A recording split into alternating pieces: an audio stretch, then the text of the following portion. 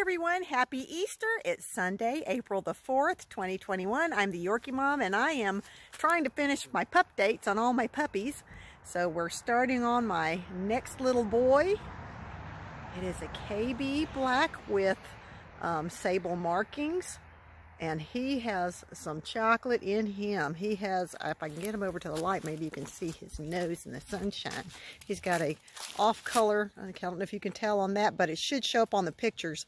His nose looks black, but there is a kind of a weird looking hue, and it kind of has a maroon look to it. I don't know if y'all can tell. I'm looking at the image, you know, and I'm like, can I see it? But he definitely has chocolate in him, and he is extremely short all over and very, very stout and cobby. He has got it. He is very solid.